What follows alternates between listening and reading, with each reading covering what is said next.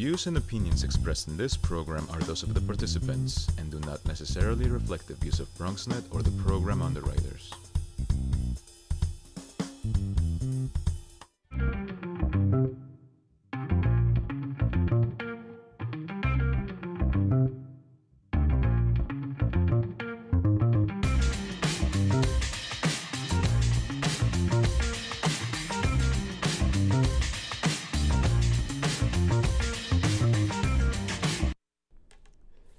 Hey folks, nice to see you again. We're here for the Bronx Buzz. As you know, we're here every Thursday, and we take a look at all the different reporters that are reporting on and in the Bronx. And the idea is to give you some insight as to what they're thinking and what they're writing about, and also you get a chance to meet them, find out who they are, and that way we can all learn more about the Bronx and frankly do better in the long run. And so today we have two really great young reporters, one who has been with us numerous times before, the other has been on BronxNet television numerous times before, but he's joining us for the first time. So Anthony Capote from the Riverdale Press, nice to have you with us. And Javier Gomez from Diálogo Abierto, that's the show, right?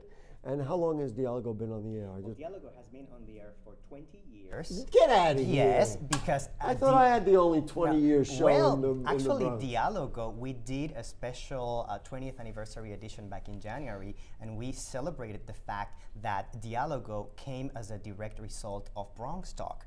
So now we're talking. You are completely ingrained in the history of Diálogo. All right, nonetheless, I'm starting with Anthony. But we are going to talk about Diálogo. We're going to talk about the great work that you do. Anthony, let's just start off with you. You are engaged, and when I had a private conversation with you, you said, hey, I'm doing this really interesting study about landlords. So talk to me about why and what you've done and what the plan is for this study in the Riverdale Press. Sure.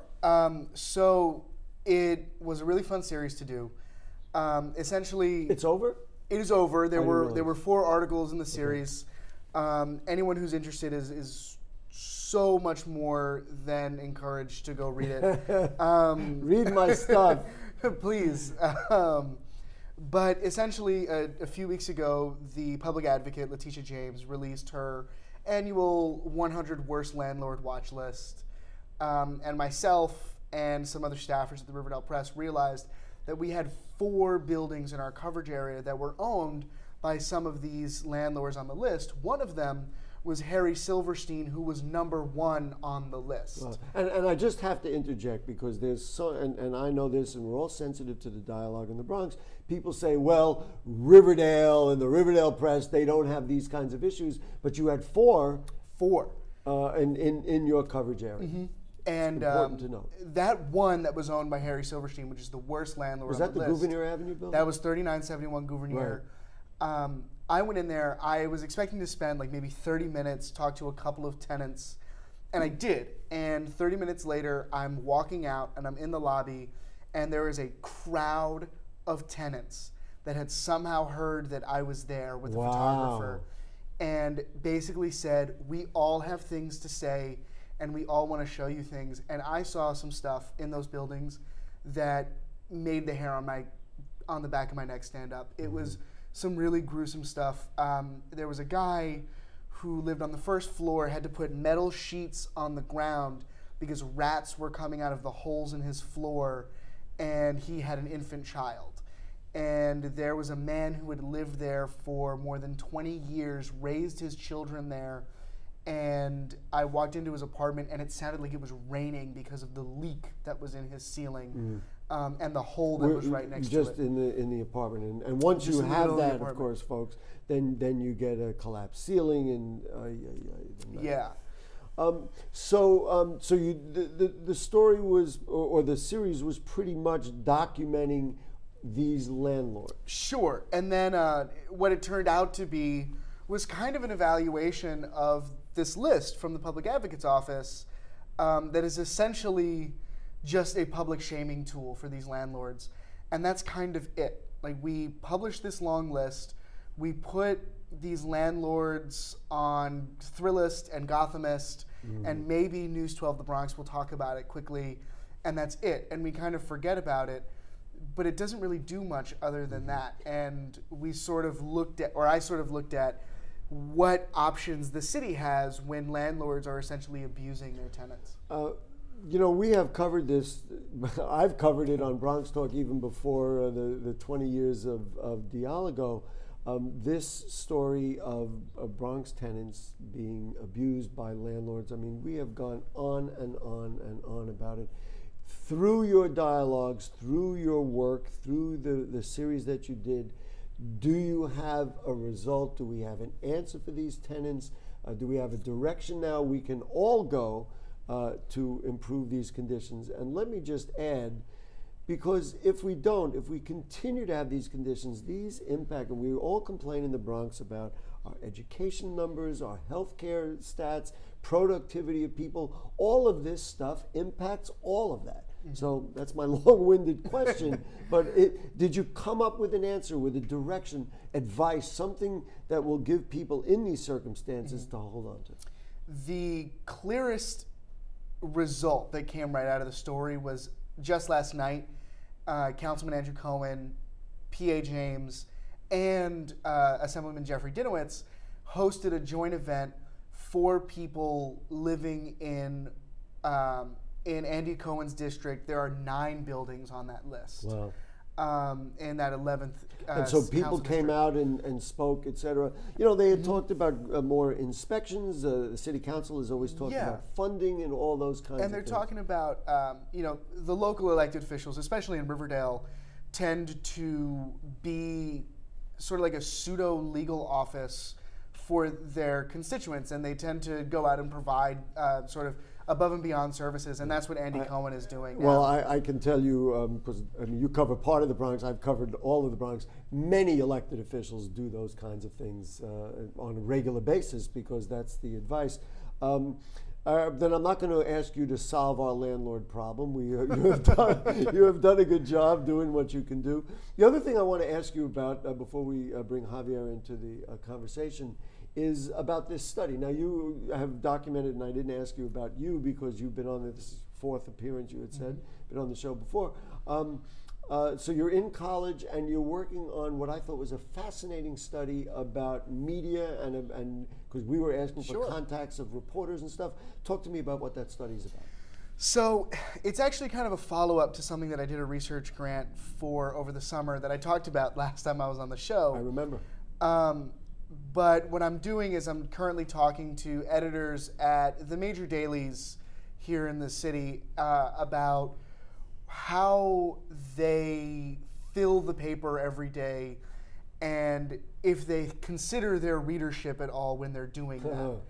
I have to interject because I'm surrounded by young people who are working our crew, as they always do. And the thing that I emphasized when they were asking me about broadcasting was it's always about the reader, the receiver, the viewer, etc. And well, boy, am I waiting to hear this answer. So essentially what I'm asking is, you know, when the editors at the Daily News and the Times are getting together and they're deciding really what is all the news that's fit to print, no pun intended, but do they think about who their readers are? Do they think where they're coming from, where their education level is, what their income is? And frankly, you know, there's kind of a mixed bag at this point. Well, I'm interested to know the answer, and just you know, suggesting in my mind what somebody at the Times might respond to that, what somebody at the Daily News might respond, what somebody at the New York Post might respond. And I got to add one more element, and I don't know if you asked about it. Do you think of the advertisers and what would they want to see in the paper, or do they not care because they just want the same numbers? That, you know, it's, at this point, I've gone through most of my Daily News interviews, and I'm starting my New York Times interviews next week. But all of the Daily News reporters, believe it or not, said that they don't consider advertising and the advertisers when they do it. But they maintained, which was a shock to me, frankly. But they said that they maintained the church wall kind of thing, even though meaning that they felt very strongly about the ethics of what they did. even though they did say that every now and again they feel pressure from I'm sure. higher ups to sell papers, especially at the Daily News where they just got a new editor. When the study is finished, you'll come back and we can talk about some Absolutely. of the details. I love doing it. Javier, my man, so nice to have you on the It's show. a real honor to sit on the same set with you, really. So just for background, because people do see you on TV, who are you? Where are you from? How did you get into broadcasting? Well, actually, I was born in Puerto Rico. I came to New York with my sister to study broadcast. I went How to the long City ago was College. that? That was in 1992. Okay. Right at the end of the Dinkins era, the beginning of the Giuliani era. I started working as a news reporter for El Diario, did general assignments in the beginning, then I went to City Hall Bureau Chief, then I was police reporter for a while, then I was sent as the Bronx reporter. And I had a very small office at the Bronx County Courthouse. I shared it with the Daily News and the New York Times, and Newsday was kind of transitioning, phasing out at the time. And did a couple of things through El Diario for News 12 The Bronx when it was barely starting. Then I went to work as Deputy Press Secretary for Borough President Ferrer here in the Bronx, and then Borough President Carrion. Back then, that's when my collaboration with BronxNet started, because well, BronxNet started like in '94. So just bring us through a timeline, if you would. Correct. So BronxNet started like in '94 when Adolfo Carrion came in as borough president. They had the idea of designating one of the weekly editions of Dialogo, designating it as Dialogo with the borough president. Right. So the borough president came to set, and I was one of the producers of that very early show. I think that was about 2002. Okay, so that gives us the timeline. What motivates you? Why do you like doing this? And then, so you're not still doing traditional print journalism. You're no, I transitioned into media relations. I also have a private company that I run where we do media relations for government, not-for-profits, and some political campaigns, and some very specific clients. The National Puerto Rican Day Parade, for example. And I had the opportunity to come in and host Dialogo starting in 2013 when Ramon Rodriguez, the previous host, retired.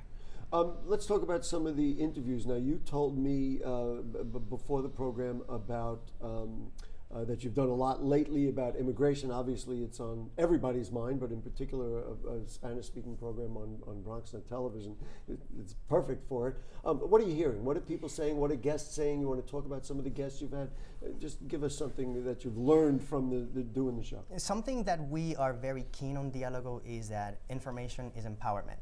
So rather than catering to the mass hysteria and the panic that seems to be so broad these days, and also trying to break away from the rhetoric of traditional media, which is just mainly talking about the issues but not as many solutions. So we have made it a priority to bring to Dialogo in the recent months guests that can share insight, intelligence. For example, these changes that are coming in immigration policy, in economic policy, what do they mean? How could they affect you? How could you prepare?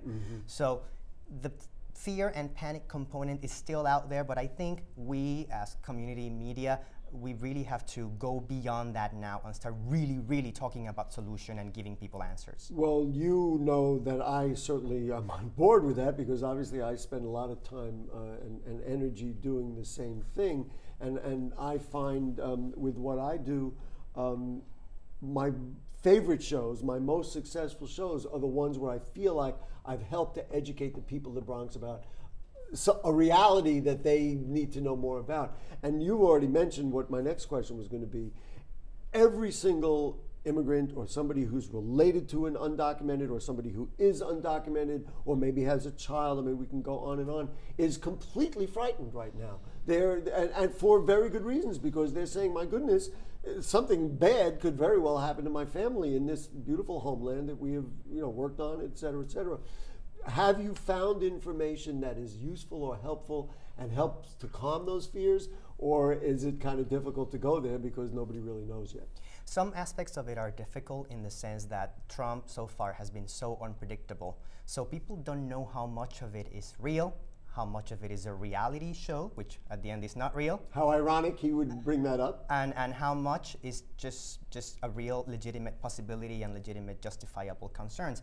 But something it's that at least Bronx leadership. I just came back from the Somos El Futuro winter Which conference. was going to be my next topic in San of conversation. Juan. And actually, in the conversation there, people were very strong in telling Bronxites and people from all over New York, relax. For example, Attorney General Schneiderman said, he told BronxNet camera, no individual can single-handedly change the course of an entire nation. There are processes. So, first of all, they're calling on people to come to their senses, to rationalize. I have to interject, that's partially true. That's partially true. Yes, They're okay. also making very strong calls to action to mobilize. They came with this slogan that people are using these days, don't agonize, organize. And pretty much, we live in a democracy. Trump was elected president. Now we have to live with it, but we, as citizens in a democracy, can make our voice heard. That Somos conference, which happens every year right after Election Day, I was not there. I can tell you got a slow start. I was going to say, my guess is on that Wednesday morning or later in the day as people arrived, there must have been a lot of depression because, of course, it's no secret the Bronx is essentially all Democratic. I mean, there are Republicans. In fact, we know in the East Bronx there were some that supported Trump, but you could practically count on the fingers of one hand the number of votes Trump got in the Bronx.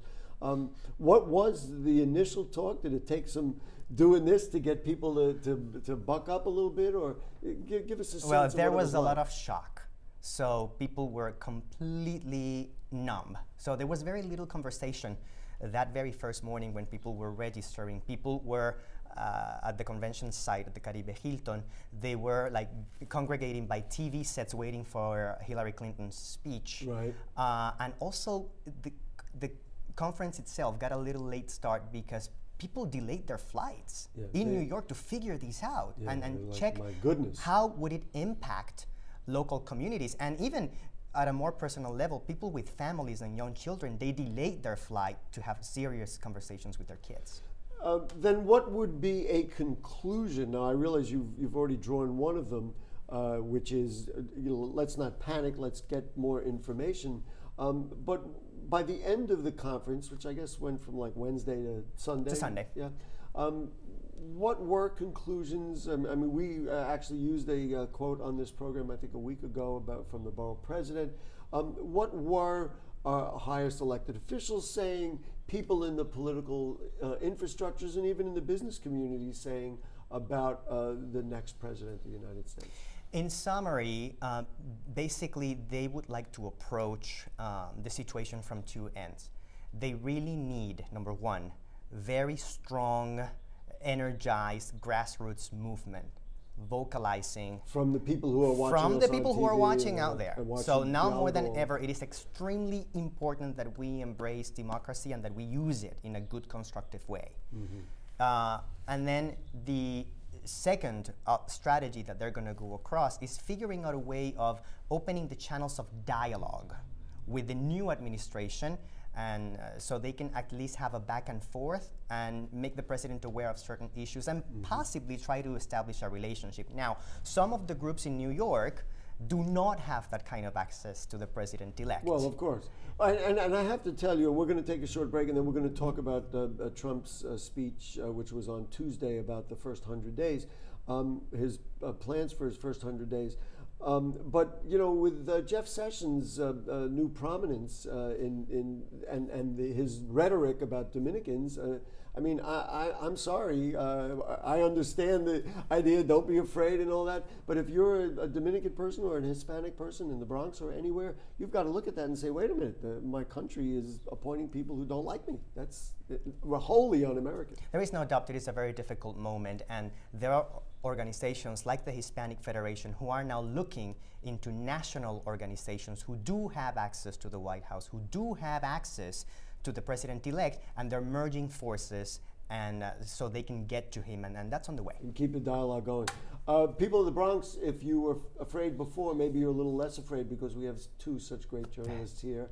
And we are going to talk about Trump's speech from Tuesday about the first 100 days with more on the Bronx Buzz right after this. Sure, I look cute now, but when my owner lost his job, it was rough. I was living on the street, and one night, me and this Cocker Spaniel got into it so bad, I wound up looking like an ice cream cone. I cried a little bit, but thankfully I got rescued, so I'm running, I'm jumping, all back to my old self. And I'm ready to give unconditional love, even if you put a lampshade on my head.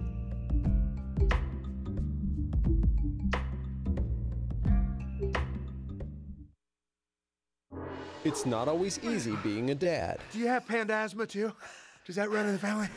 This is the home of the most priceless kung fu artifacts. But when you make an effort, Dad, we're not supposed to touch anything. Oh, sorry. Go along, son! it's always worth it. Whoa! The smallest moments can have the biggest impact on a child's life. Take time to be a dad today. I am gonna get you. I'm gonna get you. Call 877-4DAD-411 or visit fatherhood.gov to learn more.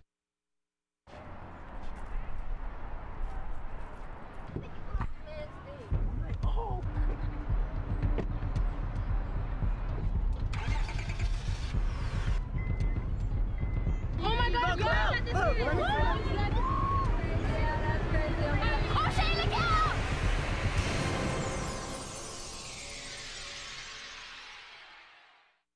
Hamilton was adopted from a rescue in 2008.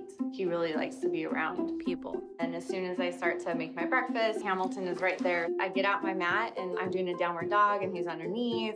He's quite the pug about town. He gets invited to a lot of parties. He knows he's a pretty big deal.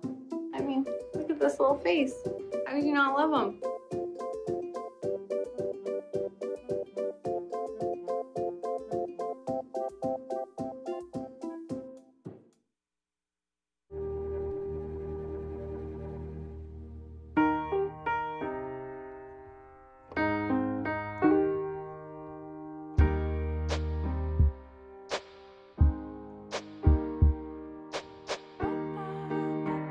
And I can't change, even if I tried, even if I wanted to. My love, my love, my love, she keeps me warm. She keeps me warm. She keeps me warm. She keeps me warm. She keeps me warm. She keeps me warm. We are neighbors and best friends. I love my sister. My heart doesn't see race. Love is love. Our family is no less than any other family. Love is kind. Love is patient. Okay, back with you on the Bronx Buzz. As you know, every week we talk to Bronx reporters and journalists, find out what they're thinking about, what they're talking about, help us all learn a little bit more, not only about them and their work, but about the borough of the Bronx. Anthony Capote from the Riverdale Press is with us, and Javier Gomez from BronxNet Television. The program is Diálogo Abierto, which I did not ask you before, and I want to do that before we get into our subject matter. When is it on? And because we should tell people when they can see it and where and all that. Diálogo Abierto airs live on Wednesdays from 6:30 to 7 on channel 67. People can always catch it online at bronxnet.org and see the entire archive. And also, it's re-cablecast throughout the week. Yeah, well, I know all about that. Bronx Talk is on there till I'm sick of it, you know. And you do one every week? We do one new every week. Very good. Okay, so we'll start with you, Javier. Donald Trump said there were 3 things he was going to work on in his first 100 days. He said he was going to withdraw from TPP, from the trade agreement. He was going to cancel all restrictions on various new forms of energy, shale energy and other forms of energy, because he wants to create jobs through an energy program, not using new technology, but frankly, old technology. And this was a fascinating conceptual thing under the category of government being too intrusive. For every one regulation that we introduce, we're going to cancel 2 regulations. What are your thoughts? I mean, I don't know which one you want to hit first. Well, I know which one I would, but I'll let you guys go first. Let me tell you, there is a lot of work ahead of us for the next 4 years. Now we are seeing his true colors. He's revealing it little by little by little. How much of it will change, that we don't know, because he changes his minds his mind drastically. I mean, Changed just on Tuesday morning, he had the meeting with the New York Times. He canceled the meeting with the New York Times. Then he had the meeting with the New York Times. Right. So it was like the last person that talked to him. That's what he. It's really very interesting to watch. Go ahead. Now, so of those, what are you of those, I'm really puzzled about his one new policy that he'll create by eliminating two. He's already starting to reveal some of the indications of what he's going to do with civil service. And there are going to be a lot of people screaming, I can see. He's going to change civil service the way we knew it.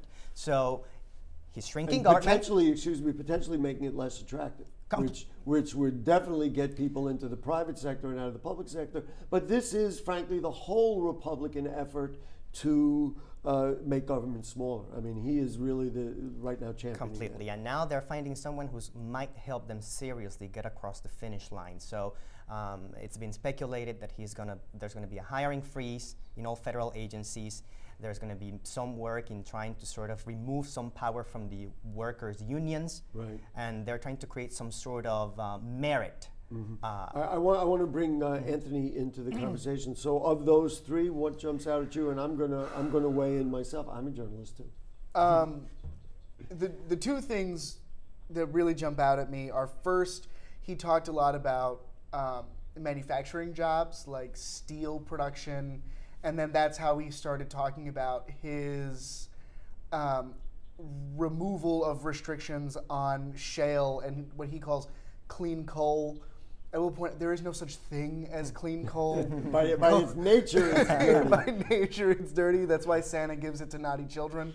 And so that stuck out at me as really something concerning, because one of the great things about the end of the Obama administration is that he wanted to make that move towards renewable energy, clean energy, things that aren't going to run out in 50 years. And this was one of the things that it took Obama a long time to get to, and now he finally got to it, and of course it could be unraveled. Well, I like Javier, I am concerned about this arbitrary idea. If I introduce a new regulation, I got to remove two. I mean, you can't just remove regulations for the sake of it. You got to know what you're doing.